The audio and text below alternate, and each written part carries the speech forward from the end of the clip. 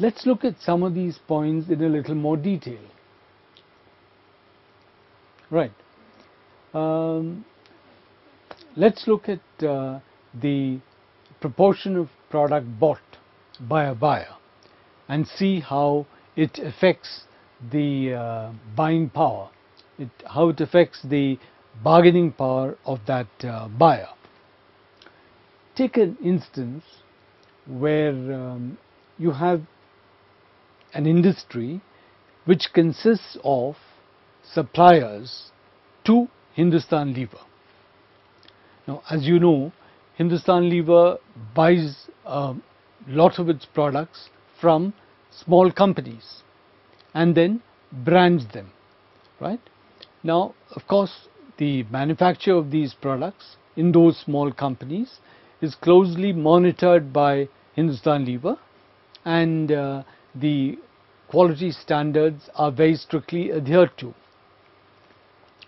In this event, the power that Hindustan Lever exercises on each one of those firms in that industry is huge, because Hindustan Lever buys 100% of their product. This is one situation. Consider another situation. We have a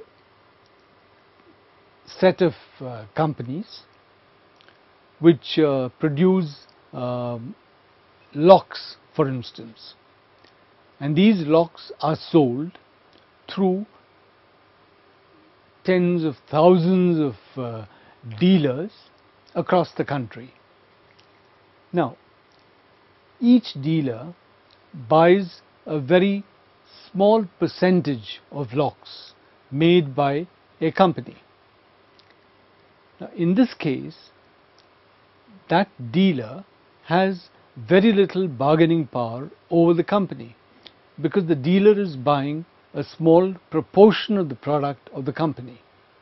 So, the proportion of product bought by the typical buyer, if the proportion of product is high, the bargaining power of the buyer is high. If the proportion of product is low, the bargaining power of the buyer is low.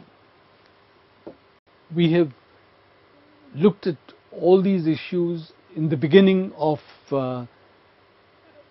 Force 4, but then now we are looking at some of those issues in more detail. Now let's take the issue of alternate buyers.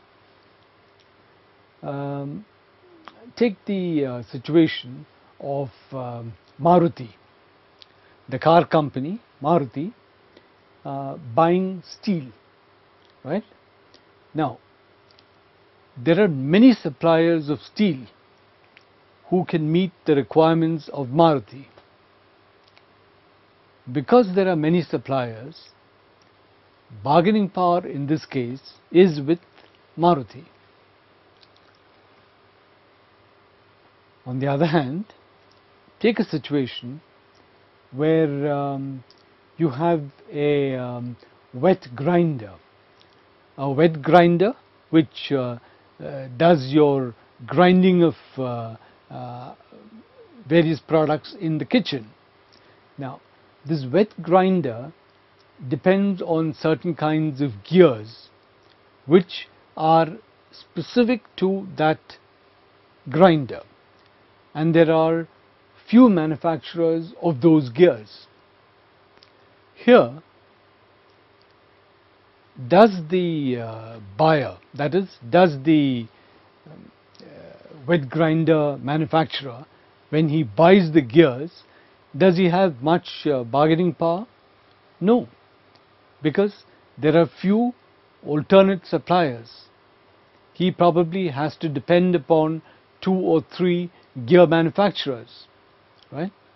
So, you have a situation like steel, where there are a large number of suppliers of steel, and you have a situation like this gear manufacturing for the wet grinder, where you have just 1 or 2 who make that product. So, if there are a large number of suppliers in the industry, then the power is with the buyer. When we were looking at various factors affecting the fourth force, we looked at switching costs. Let's look at it now in a little more detail. Let's go back to Maruti, right, the car plant. Now, Maruti buys paint from a paint manufacturer. Now, in this case, paint is made specifically for Maruti, and if Maruti has to change the paint manufacturer, Maruti needs to invest probably a couple of years to be able to develop a paint which is suitable for its production. Therefore, here Maruti has very few alternate suppliers, and switching costs of Maruti are very high.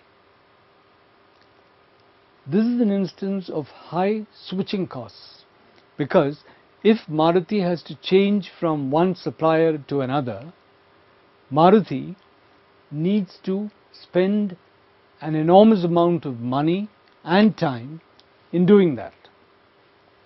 Therefore, Maruti does not have much bargaining power with the supplier, which means that the automobile paint industry is an attractive industry to invest in, because the typical buyer of the automobile paint industry has low bargaining power.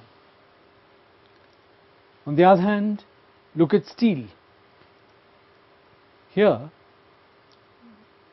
for Maruti to switch from one supplier to another supplier is very easy, because all suppliers make largely the same product, right? And switching costs are very low. Therefore, the power to bargain is with Maruti in this case. Therefore, in the automobile steel industry, the power to bargain is with the buyer. In the automobile paint industry, the power to bargain is not with the buyer.